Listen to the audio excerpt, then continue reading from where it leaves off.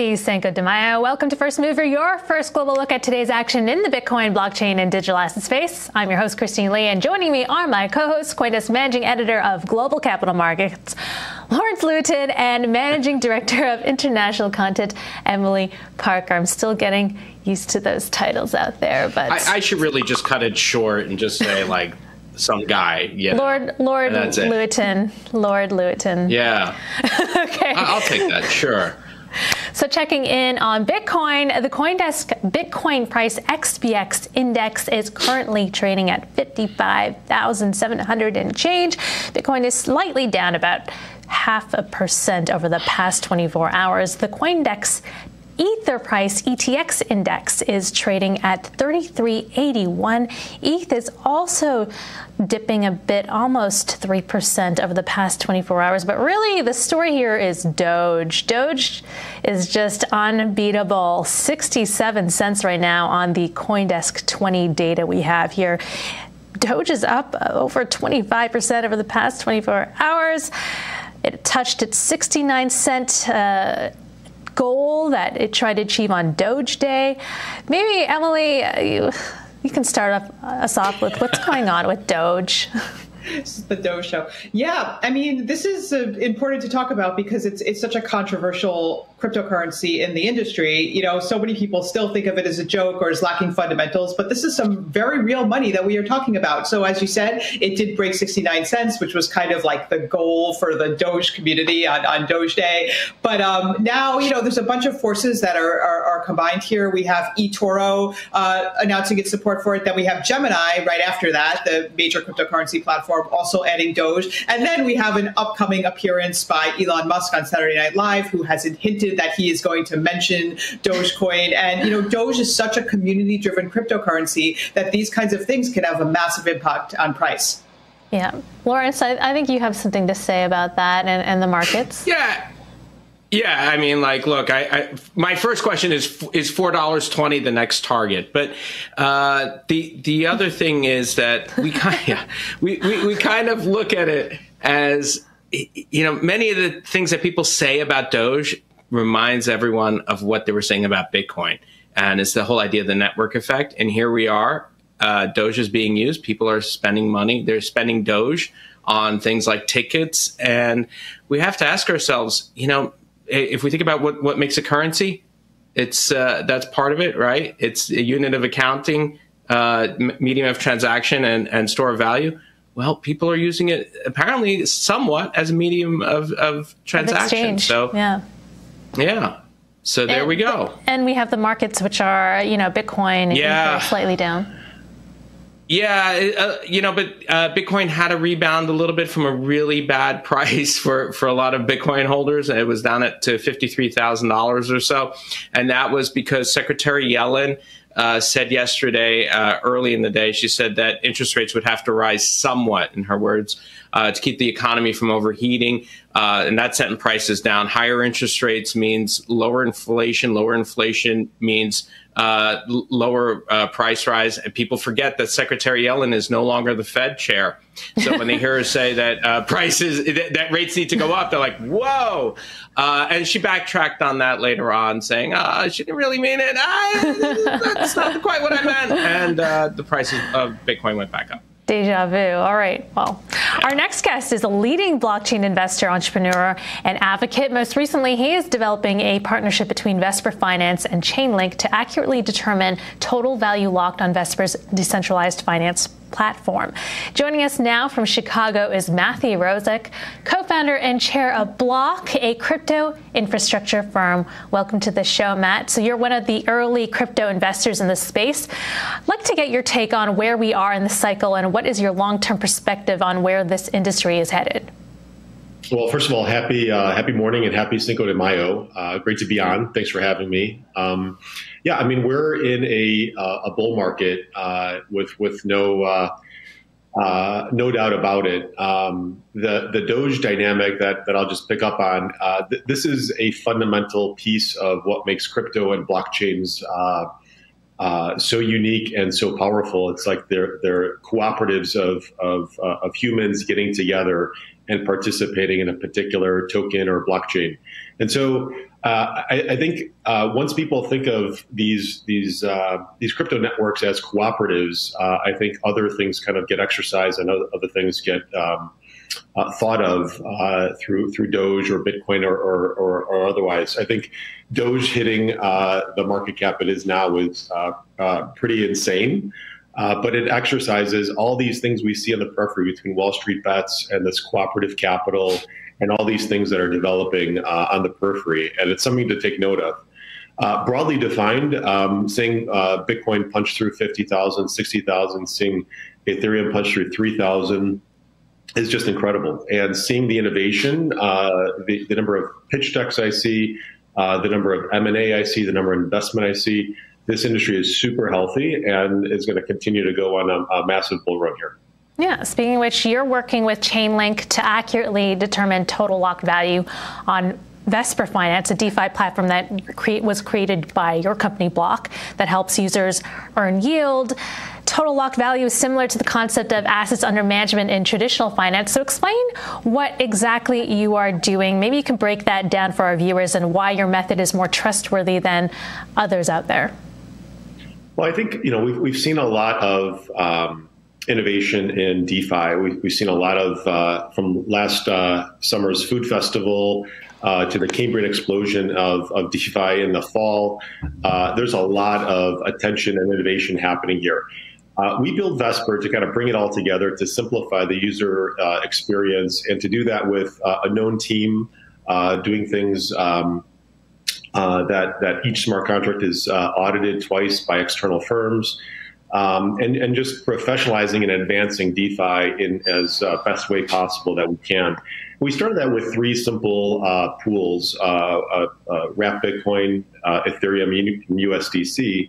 And all these pools do is you deposit one asset and you earn more of that asset. So it's like a treadmill for your capital where deposit ETH, earn ETH. And we extended that further with Chainlink. So the Chainlink pool is deposit Chainlink and earn more Chainlink. So if you think about for hodlers, this is a really awesome treadmill for holding onto your crypto and earning more. And we're also thinking about even doing that for Dogecoin.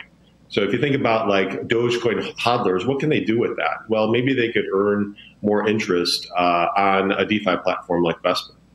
The long-term vision of that is any other ecosystem. So we chose Chainlink because it's got a really deep, awesome ecosystem of hodlers, of Chainlink Marines, and just it's an awesome ecosystem.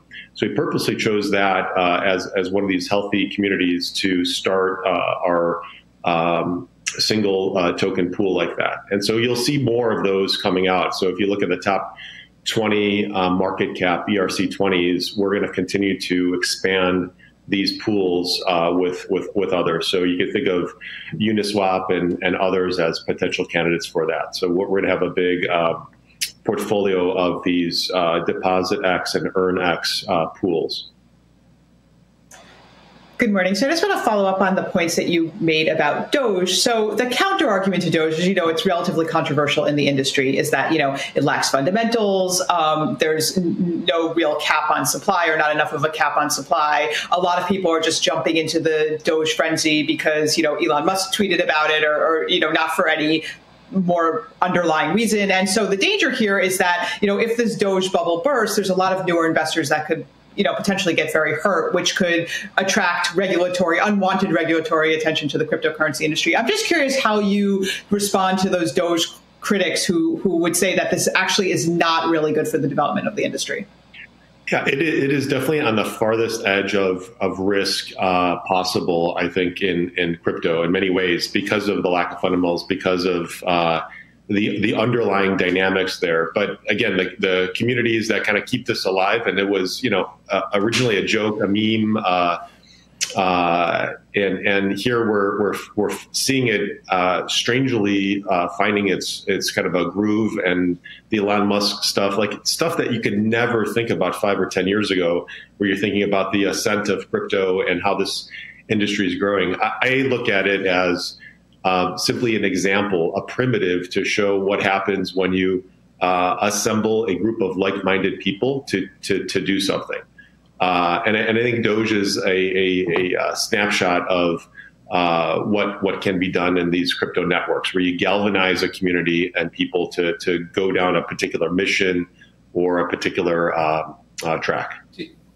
Do you think that some of the criticism there, coming particularly from the Bitcoin maxis, isn't it sort of ironic making some of the same criticisms that traditional finance made of Bitcoin a few years ago? Yeah, I mean, I'm not endorsing Doge to be like the next Ethereum or anything like that. I just look at, again, the primitive of what it's doing, the underlying of how it came to be.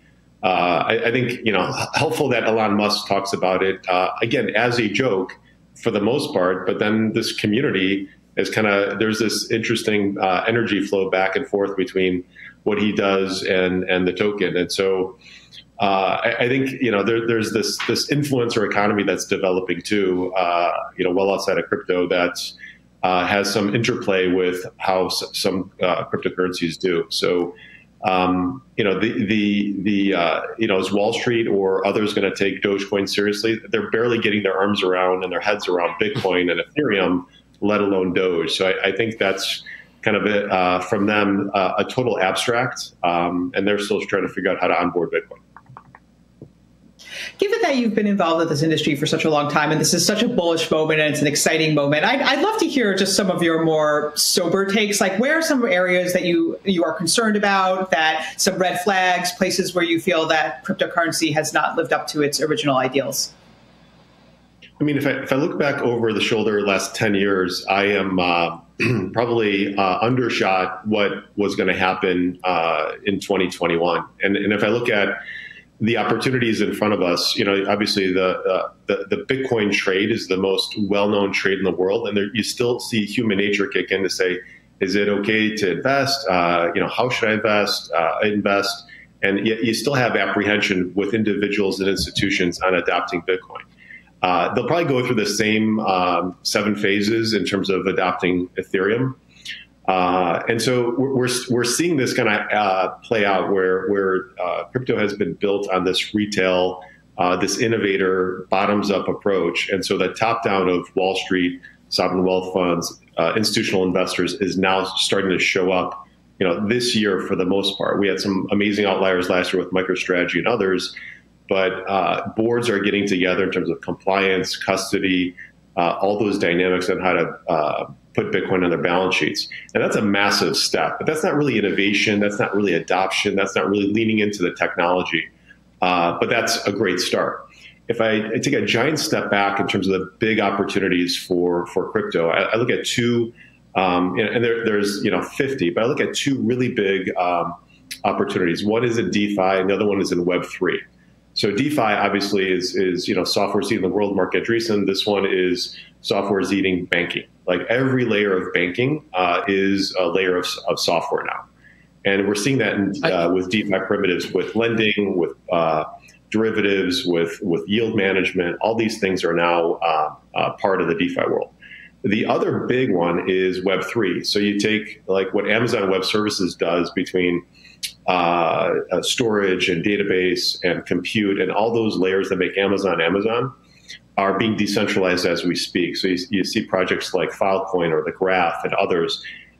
Each of those layers is doing what DeFi is doing to banking, what Web3 will do to Amazon Web Services, et cetera. So we're seeing 2 really massive, like a financial and a technological shift. And this Web3 shift is what the new internet will be based on, which is really exciting to me. You mentioned DeFi before. You have a collaboration with Bloq. Can you elaborate on that? How do you guys make money? So Bloq came to Vesper and provided a improvement proposal for our community. So if you think about, we're really proud that Vesper is one of the fastest growing DeFi projects in crypto. We got to a 1.5 billion in total value locked pretty quickly. But taking a step back, that is all through MetaMask. That's all through Wallet Connect. That's all through that singular blood vessel coming into Vesper. And then if you think about how you expand the spokes off of that hub, seeing a Bloq knock on our door and say, we want to create a vehicle for private investors to participate in Vesper, because some people don't use MetaMask. If you believe that, CoinDesk TV users, there are people that don't use MetaMask, which sounds crazy, but there's a lot of people that the form factors for them are not that comfortable. So investing into a private fund that's got a 2 and 20 model that will invest in Vesper is another appendage. And then you can think about like what Grayscale does with Bitcoin and Ethereum. Maybe there will be a public vehicle for Vesper. Maybe there's all these different ways in terms of go to market for a DeFi project like Vesper to leverage. And so we're really pleased that Bloq Force knocked on our door and said, we want to build a fund for building this connective tissue to Vesper. And what's interesting, and this is like one of the first public-private partnerships. So Vesper is a public blockchain, and Bloq Force is a private entity that's going to create this fund, and they're going to contribute 25% of the management fee and the performance fee to the Vesper DAO. So the Vesper community participates in those economics, which is, again, a new novel, new primitive to further extend the accessibility into DeFi. Matt, super cutting edge, really fascinating conversation. Thanks for joining us this morning. Thanks for having me. All right, that was Bloq Chairman and co-founder Matthew Roszak. Coming up, a look at Asia headlines and crypto markets analysis with Bitpanda.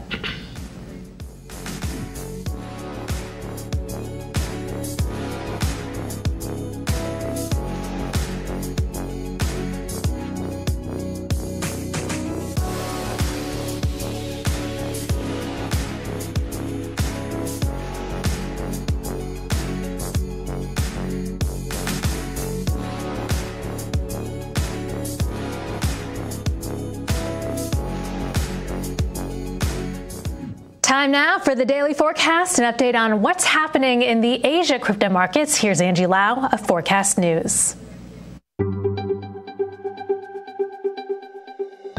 Welcome to the Daily Forecast, May 5th, 2021. I'm Angie Lau. Let's get you up to speed from Asia to the world. Dogecoin keeps on biting, up over 50% in the past 24 hours. And just to give you some perspective here, the meme coin's market cap is now higher than Chinese electronics maker Xiaomi and social media giant Snapchat. The move comes as support for Doge opens up on the eToro and Gemini exchanges. Meanwhile, here in Asia, Ben Caslin, head of research at AAX, a digital asset exchange which recently listed Doge, says the coin's trading volume isn't out of the norm, but one trader did cash out on the exchange today in the amount of nearly $1.5 million worth of Doge. Dogecoin is definitely a norm breacher. And what is driving the demand? I wouldn't say it's anything to do with technicals. I wouldn't say it's anything to do with kind of sound money conversations. This is a community-driven token. It's an anti-establishment token. All this news as we are just days away from the Doge hype machine Elon Musk's hosting debut on SNL, Saturday Night Live. As for the godfather of them all, taking a look at how Bitcoin traded during Asia hours today, down just under 2% on the day. And in the top 10 for cryptocurrencies, Uniswap V3 upgrade dropping, Uni up 7.5%, and Dogecoin grandparent blockchain Litecoin surging along with its descendant up nearly 17%. And a quick look at the Asian equity markets for you now. KOSPI and ASX 200 in the green today. Turning to South Korea right now, where hearings for the new prime minister kick off tomorrow, and we are already getting a sense of what is to come in the crypto arena. In a written response to questions, Prime Minister nominee Kim Boo-jeom maintains the same level of ambiguity that the Korean government has shown up to this point. On one hand, he wants no further delay in taxing crypto, while on the other, he's not willing to admit that cryptocurrency is actually a currency or a financial asset. So kind of a political contradiction in logic right there. The statement may also spur another controversy here amongst the electorate as it ignores the criticism on taxing crypto investments, hearing no mention of investor protection or regulatory clarification for crypto holders in South Korea either. And finally, this deep dive now into the mining scene and how it's accelerating while the crypto market heats up. Crypto miners continue to chomp at the bit at Chia, and we we have a forecast tour for you right now. Take a look inside Saiji Plaza in Shenzhen. This is one of Asia's biggest markets that sells all sorts of electronics accessories, including crypto mining rigs. A vendor there tells us that Chia mining is the hottest mining project in China right now. Some shops are even out of stock for hard drives bigger than 8 terabytes. If you want one, you'll have to be patient. It's on pre-order only, and you're going to have to wait up to 3 days for the $300 drive. Meanwhile, when it comes to mining, Singapore-based derivatives cryptocurrency exchange Bybit says, who needs hardware? It's launching a cloud mining service where customers can simply purchase mining contracts. Bybit says the hashing power or hash rate will come from remote data centers with shared computing power to mine Ether. Not only are people getting return based on kind of like their ETH mining products, also just from the appreciation of the underlying asset. Think of cloud mining as a service, and it is interesting that an exchange is creating this as a product for customers to participate in value creation, another adaptation for this emerging decentralized economy. And that's the Daily Forecast. I'm Angie Lau. Until next time. The Crypto Markets Update is presented by Grayscale, the world's largest digital currency asset manager. Quick checkup on Bitcoin. The CoinDesk Bitcoin price XBX index is currently trading at about just under $56,000, trading pretty flat over the past 24 hours. And the CoinDesk Ether price ETX index right now at 33.82. ETH is down just about 3% over the past 24 hours. The most reliable reference prices for institutions since 2014 are now published under the CoinDesk brand, trusted globally as the leader in crypto news, events, and data. And our next guest heads crypto broker Bitpanda, which recently raised $170 million at an over $1 billion valuation, making it one of the latest crypto companies to achieve unicorn status in the space. Joining us now to discuss the crypto markets and more is Bitpanda co-CEO and founder Eric Demuth. Welcome, Eric. Hello. Hi. Good to see you. Thank you for having me. All right, but before we dive into markets analysis, let's first talk about your raise. You hope to diversify financial products beyond digital assets like gold, and you're launching a new product that introduces 24/7 fractional stock trading. Perhaps you can explain to viewers how that works and why you feel it's necessary. Yeah, so first of all, it's launched as a beta, right? So this is very new in Europe to have fractional stocks plus 24/7 trading. But over the next weeks and months, we will have hundreds and thousands of assets like this. Why are we doing this? First of all, especially in Europe, you'd have a completely different system than in the US. In the US, you have Charles Schwab, you have Robinhood, and so on, and people have 401k, and they're very much used to stocks. Here in Europe, like 90% do not own stocks of the retail customers. So you have a completely plain field, and you have to provide the infrastructure. And this is only possible if you make it fractional. So you can have an Amazon stock that is over 3K right now, for everybody. Otherwise, you cannot talk about democratizing and other fancy word. But the interface is not the issue in the user experience. It's the system itself you have to change. And this is why we thought all the learnings we have from cryptocurrency, 24/7 trading, fractional at any time for everybody, everybody gets the same deal. This has to be brought to other asset classes. And this is why we want to become the investment platform for everybody. And then, of course, always will have a huge focus on stocks, crypto, sorry. So, Eric, you know, as you said, you're going from crypto to equities, and not leaving crypto, but you're expanding out into equities. Yeah. What kind of regulatory issues did you face, or are you facing right now in the European Union? And also, what kind of lessons are you learning from Hood? It sounds like you're taking at least some of their playbook here. Yeah, I mean, you have to. I mean, our USP in Europe has always been to go the fully regulated way. Always like licenses, even if you don't need them right now, but you always like be ahead of the curve. So, and Europe is a very like heterogenic market. So you just don't enter the European market. You enter every individual market because every regulator interprets things differently and has different laws. So the problem in Europe is you cannot split a stock. It's not possible. Everybody who tells you you have a fractional stock, you do not have like a split of the stock, you have a derivative. And now you can say, that's very easy, right? You have a derivative, why does it take so long? We worked over 2 years with this, on this with a regulator to find a way, because you want to have something like a 101 copy. You want to have 100% asset backed. So everything is 100% asset backed. It's with the BNP Paribas. It's one of the biggest custody banks in Europe. And we also have a mechanism that secures the asset whenever things might go, you know, like the market goes crazy and so on for the customer. So we wanted to have it as close as to the stock as possible, and also have the 24/7 trading option, which is very new, and you also get dividends and so on, everything automatically passed through to your account. So you don't really have a difference to trading it somewhere else, except you now have access to all the assets in every matter. I hope that answers your questions. Maybe I was drawn away. I think that's really interesting.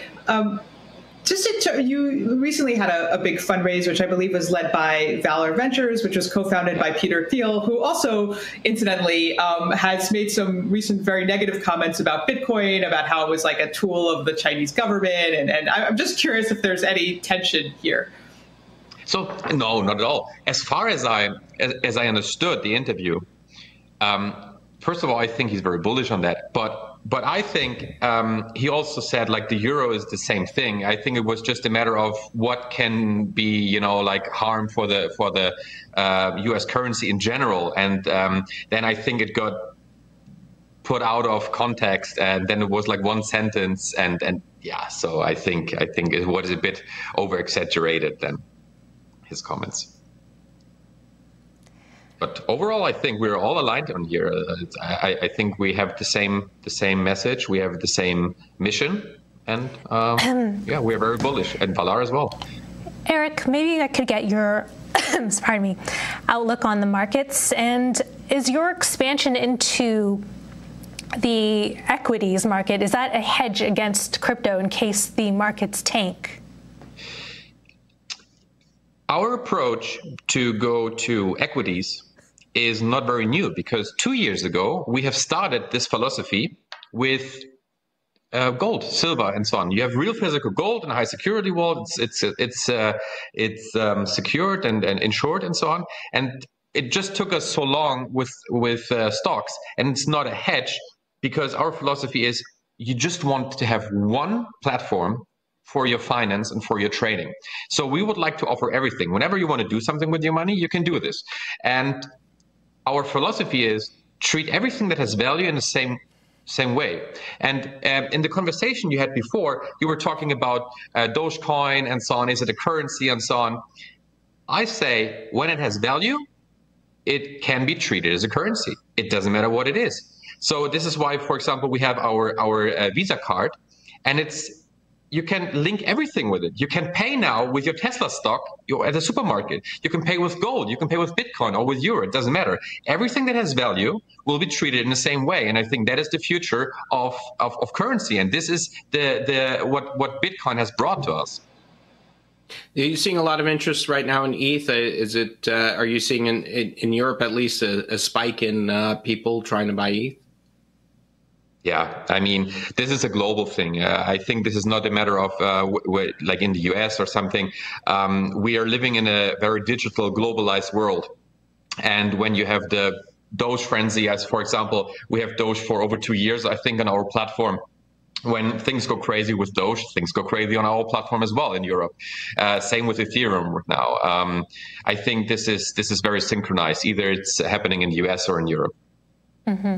Eric, thanks for joining us on the show. Appreciate your time, and congratulations on the latest raise.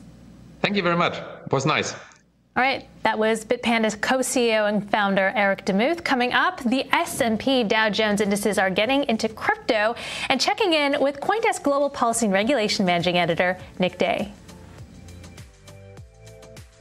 We are witnessing the greatest paradigm shift in finance in modern history. Join thousands of newsmakers and influencers talking the future of money in a live virtual experience.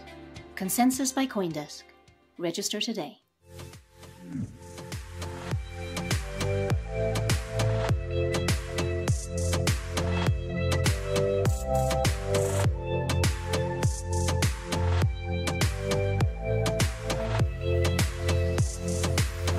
The CoinDesk Spotlight is brought to you by Nexo, the place to earn on Bitcoin, Ethereum, and more. Earlier this week, CoinDesk broke the news that S&P Dow Jones Indices launched its first 3 cryptocurrency indexes. S&P's crypto indexes are poised to add more visibility to Bitcoin and Ether data among Wall Street traders hungry to decode crypto price action. Joining us now is Peter Roffman, Global Head of Innovation at S&P Dow Jones Indices. Welcome, Peter, to the show. Thank you for having me. Great to have you. All right, so you're offering a crypto index for Bitcoin, Ether, and a mega cap combo of the two. But when I took a look at the chart, it's not very intuitive. The price listed a much lower price than the actual price of Bitcoin, and that's because it tracks appreciation rather than the price. But why track it like that? Is this setting the stage for, if you could continue? Yeah, so basically the way indices work is that they start with a base level, which is when the index was brought on. Usually that there's an inception date, and there's an appreciation that's measured by a level, and you can look at it over different periods of time. And that's the standard way equity indices, fixed income indices, and other indices are measured. So this is a way of looking at them apples to apples. You can always look at the underlying prices as well. But it's a way of standardizing and getting all of these assets sort of under one comparative umbrella. Mm-hmm. And this seems to be your initial foray. Do you see more crypto-related financial products being released? Well, so if you're asking about financial products licensing these indices, I think absolutely there's a lot of interest from a lot of areas of the marketplace. In terms of other indices that we would do, yes, there is an intention to do some broader indices across a wider selection of cryptocurrencies over the next couple of months. Morning, Peter. You have a mega cap index. How is it weighted exactly, and how often do you rebalance it? There's quarterly rebalancing, and it's weighted by coin supply times the price at the time of rebalance. So it's not quite market cap, it's not quite price, it's its own weighting, correct? I would say it's loosely analogous to market cap. If you look at sort of the coin supply and you take the price, that's kind of the equivalent of what I think one in an equity would call market cap. Right, and then what's the best way, do you think, to capture volatility in the larger cap assets? Capturing volatility, I mean, there's certainly, people can certainly create derivatives on these indices to measure just that, to trade just that. S&P has the VIX indices, for example, which are implied volatility on the S&P 500. So there'll be a lot of financial innovation around these indices and the next set of indices that we're doing. Good morning. Can you tell us a little bit what the backstory is to this product? Like, was there demand coming from a certain segment, or did you, or was it just decided this is something that the market needs? How did this come about? Who was asking for it? That's a great question. I think it actually was multiple factors, right? I think that there was a realization that there's more and more institutional interest in this asset class. And, you can see that by infrastructure, more and more firms investing. I mean, the show before they got to me, you guys were talking about that in various forms. So I think that more and more interest from the mainstream institutions has sparked our interest in doing this, as well as improved infrastructure. And that's important for us because we have to create indices with reliable pricing and other apparatus in order to reflect the quality that we bring. Peter, do you hold Bitcoin yourself, and where do you see Bitcoin headed in the end of year? I'm not a particularly active investor, but I won't comment on my own portfolio. In terms of Bitcoin direction, I really can't speak to that. S&P doesn't forecast for its indices. There's clearly institutional interest. There's clearly forces in both directions, but I'm really not equipped to comment on that at this time. All right, Peter. Congratulations on the new project. It will be interesting to see how it develops. Thanks for joining the show. Thanks so much. Appreciate it. All right, that was S&P Dow Jones Indices Global Head of Innovation, Peter Roffman. Time to check in with CoinDesk Global Policy and Regulation Managing Editor Nick Day, who is also the editor of CoinDesk's The State of Crypto newsletter. Hey there, Nick. Hey, good morning. All right, so what are you looking at this morning? So something caught my eye yesterday. Treasury Secretary Janet Yellen went to a Wall Street Journal event and spoke about crypto regulation. She said that the crypto regulatory framework in the U.S. is currently inadequate. And while she did cite some of the familiar complaints about concerns around money laundering and illicit finance, she did also say that in her view, the current framework does need to be updated. It needs to be more clear who's in charge of what, and how crypto assets are to be treated under the law in the U.S. Do you Nick, think I know you're that the expert on Yellen's comments on cryptocurrency. Of those comments, which of them is the most new or the most notable? Is there anything there that's really different from something she said in the past? I think just the acknowledgement that the regulatory framework in the U.S. is inadequate is that is, I think, the first time she's discussed that. It is a view, many in the crypto industry would agree with. There are concerns about what the SEC can or cannot do and what the limitations are. In particular, when can a company launch a token and raise funds? Right now, the SEC treats most of that as, a security sale, but there are legislative efforts underway to try and clarify, when the CFTC actually has jurisdiction, when a certain cryptocurrency is definitely, more a commodity and less a security than when it is, clearly something that's just being used to raise funds and, act as an investment of sorts in that company. Nick, she's of course not the biggest fan of crypto, but she would be working on this potentially, or at least giving some guidance, one would assume, with Gary Gensler, who isn't necessarily an enemy of crypto. So do you think that potentially incoming chairman Gensler may sway her a little bit to go softer on regulating crypto, or softer on suggesting regulations on crypto? Yeah, I think the fact that Gensler is involved cannot be, underestimated. Just the other day, he announced that his new chief economist is a Wharton professor who taught a course on crypto. So his staff already has crypto experience. We know that the SEC staffers have been looking at crypto for quite a while now. I think, even looking beyond just the SEC, a lot of the the new administration's staffers who might be involved in this do have some familiarity with crypto, which is not something we saw 4 years ago. So, at the very least, I don't think we can say necessarily that they're enemies of crypto, but just the fact that they understand this and might have a better idea of what we're talking about is, I think, a pretty positive signal, at least in terms of whether or not we'll see clarity coming along. Yeah, we'll see what happens next. Thank you, Nick, for the update. Thank you. That was CoinDesk Managing Editor of Global Policy and Regulation, Nick Day. Don't forget to sign up for the State of Crypto newsletter on CoinDesk.com. Time now to check in with Crypto Twitter with our tweet of the day. This from Alex Thorne, head of research at Galaxy Digital, tweeting, Dogecoin has always been a joke, and the joke just keeps getting funnier. We at Galaxy Research just published the world's most comprehensive report on Doge, titled Dogecoin, the world's most honest coin.